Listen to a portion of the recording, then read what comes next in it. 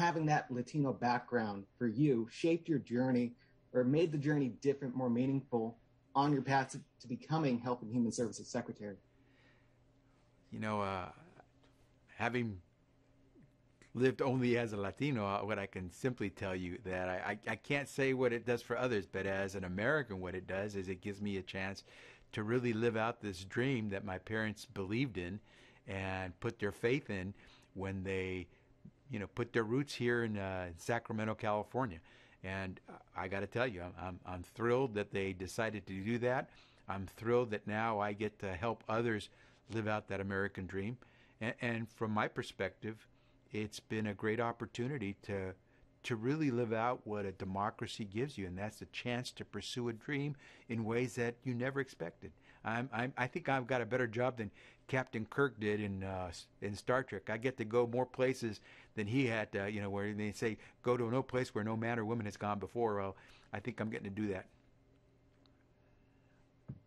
And now I want to talk about role models, because that's something that you serve as now, just being in that kind of position that you're in now.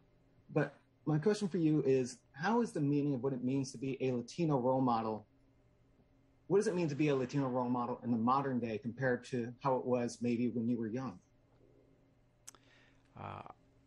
I'll tell you how I hope it's the same. I hope, like my role models, my mother and my father, that I work hard, that I don't take for granted what I have.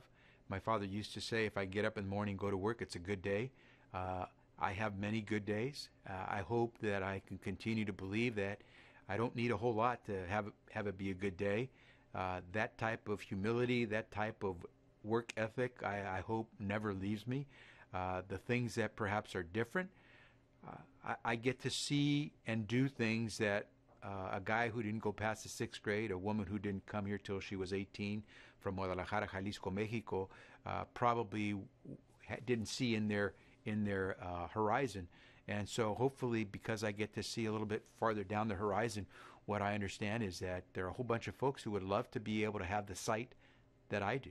And there's no reason why my mother or my father couldn't have had a chance to go to college and use their capabilities in even greater ways. And so hopefully I can help others get to do more, but still remember to have that ethic, that humility that makes you understand that you're bringing people along to be successful.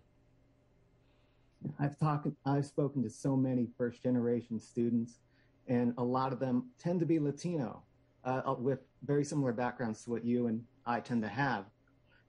My question for you is actually, I was reading your biography not too long ago, and I don't know if you recall this, but there was a mention in there about your application to Stanford and how you ended up applying. Can you kind of bring me up to speed on that story? Yeah, but I first have to give that admonition. You always say, do not try this at home, because this is not the way to apply to college.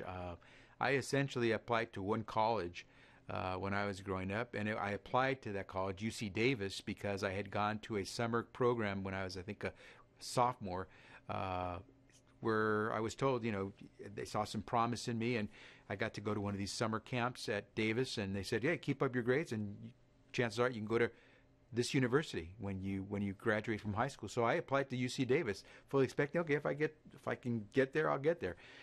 It just happened that a friend of mine was about to discard an application. I didn't know what it was. I asked him what he was about to throw away in the waste bin, and I said, "Oh, don't throw it away. Give it to me."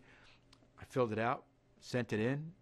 It was to Stanford University. I didn't know where Stanford was. 2 hours from Sacramento, but I still didn't know where it was. I got in, didn't know where it was until the day I drove there, looked on the map. With my mother and I got in the car, and my first day enrolling at Stanford, I got to drive into the campus of a great university.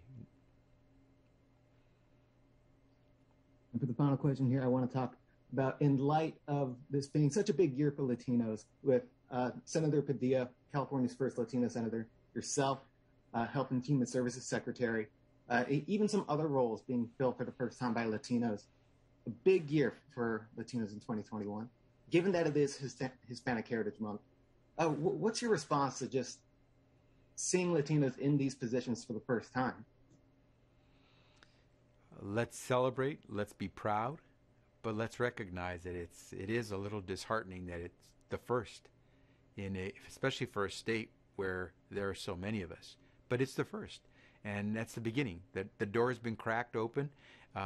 Somebody's going to try to hold it there so others have an opportunity. It's as I said, I'm getting to see things that my parents never got to see over that horizon. Senator Alex Padilla is getting to show people that crest over the horizon, and hopefully others will follow. Because the reality is, at the end of the day, whether you call me Latino, whether you call me American, at the end of the day, I'm no different from most other people. I have the same kind of dreams that other people have.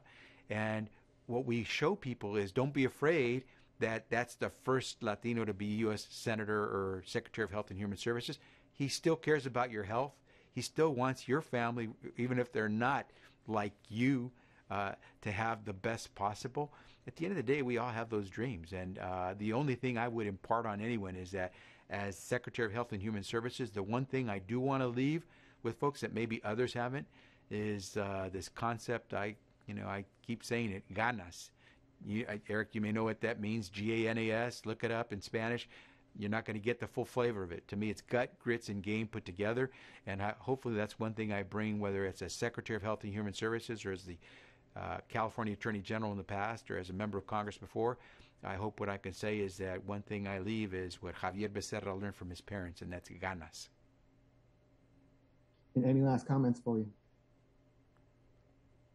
Celebrate, enjoy, and understand what it means to celebrate Hispanic Heritage Month in a country that lets us all celebrate, because it does give us a chance to dream and look over that horizon.